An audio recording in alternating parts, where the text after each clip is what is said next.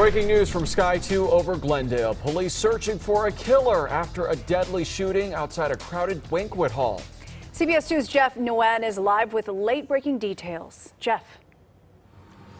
Suzanne and Peter, right now, several blocks of San Fernando Road is closed around Roberta. Let me step aside and show you this active investigation going on following a deadly shooting. I'm going to go ahead and ask Greg Polancic to zoom in to show you where it went down. We're talking about the Moran Ararat Banquet Hall.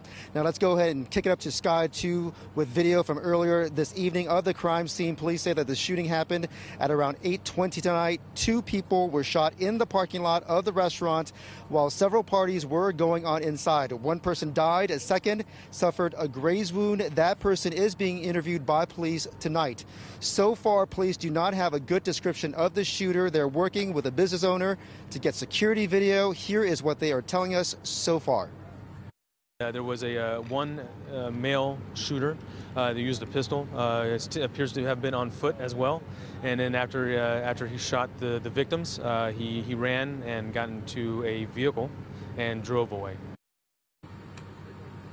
So a shooter is on the run tonight. We are told that he possibly headed north on San Fernando Road and possibly in a dark-colored Dodge SUV. We are reporting live in Glendale. Jeff Nguyen, CBS 2 News. Thank you, Jeff. Wild weather across Southern California over the past 24 hours. And for some people, the weather hit a little too close to home.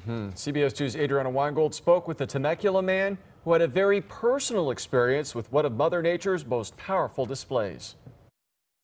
Well, talk about the shock of a lifetime. A Temecula man was struck by lightning but walked away unharmed. I was just blinded, and I could, like I said, I could smell it and I could feel the electricity like it was in the air. Grant and Tara Steele can't help but wonder what could have been last night after realizing he was struck by lightning during a huge storm that lit up the skies across Southern California. Then there was a really bright, blinding flash, and I was like, whoa. I could smell and like taste the electricity. Steele had gone out in the storm to cover the window of his truck when he got the shock of a lifetime. I came in and told my wife that I felt like I almost got electrocuted or struck by lightning, and then when I took my hat off, I saw it was like smoking and stuff. His wife Tara says he was understandably a little bit out of it when he came back inside, but it wasn't until they saw his hat that they realized what had happened. I smelled the hat and I could smell the smoke from the, I guess, the lightning hitting his head. And then I'm like, "Are you okay?" He said, "I'm fine." He took his beanie off. We saw his hair. It was all there. Everything. He was totally fine, acting normal. Just a little scary. She says her husband was wearing thick rubber boots and a rubber raincoat, and perhaps that's what saved his life.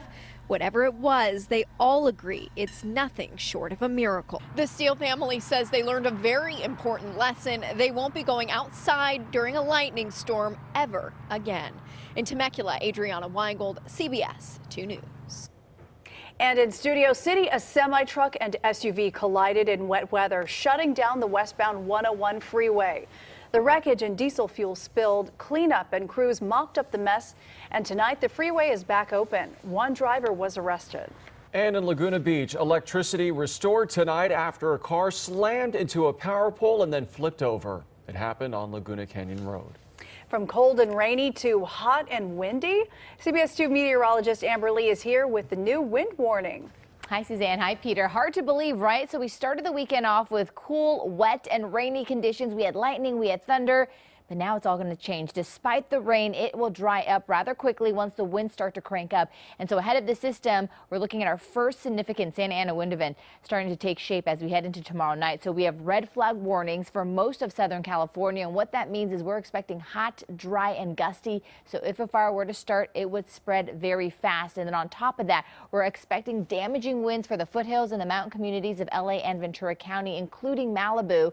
Winds anywhere from gusting up anywhere from 65 to 75 miles per hour, and that's going to last with us till Monday afternoon. Here's a look at our winds right now. Not a lot going on, pretty quiet, but again, things are changing in the next 24 hours. I'll let you know how long this Santa Ana wind event will stick around.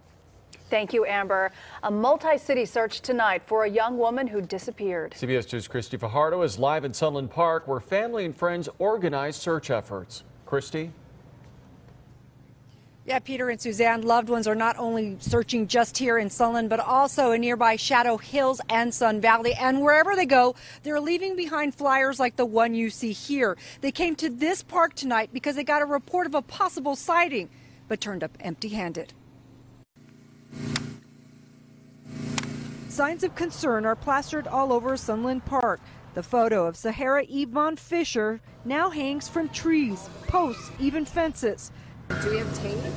The number of searchers and flyers leave no doubt loved ones are consumed with worry over the 22-year-old's disappearance. The days go by, it's getting harder and harder to think of her out there. Sahara's mother tells us the 22-year-old left their home on Stonehurst in Shadow Hills to go for a jog on Tuesday, leaving behind her wallet and cell phone. When Sahara didn't come home after an hour, she started to worry. But her concern has multiplied now that hours have turned into days. She's very kind and helpful. She may be a bit gullible. She may be a bit trusting because she thinks that all people function from that type of spirit. Loved ones tell us that Sahara is very religious and likes to minister to the homeless. In fact, she may have been spotted with a homeless man just a couple of days ago. Loved ones tell us there are some details they've been asked by detectives not to share. If you have any information, give the LAPD a call. Live in Sunland, Chrissy Fajardo, CBS 2 News. Shattered back. Turner. Dodgers win.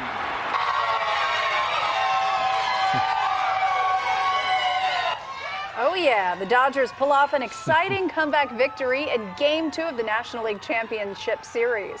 The Dodgers are coming home with the series tied at 1 game apiece. Yes, they are. And today's road victory was a real thriller. And for fans at Golden Road Brewery in Glendale, you could tell they were a little excited. Okay, maybe more than that. A roller coaster ride of emotions up until the last out. Incredible. That's the clutch right there. We needed that right there. Turner, let's go, baby. Oh, what a game. They fought, and they fought, and they fought, and they never gave up. Oh, what a game. Let's go, Dodgers! We need this. LA needs this. That's right.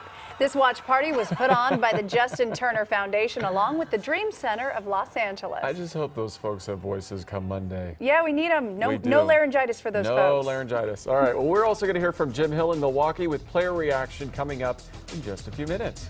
Also ahead, a big rig crashes through a freeway divider and smashes into metro tracks. Plus, praying with the president, an American pastor at the White House after being released from a prison in Turkey. And a desperate rescue, a cheetah willing to trust humans to stay alive.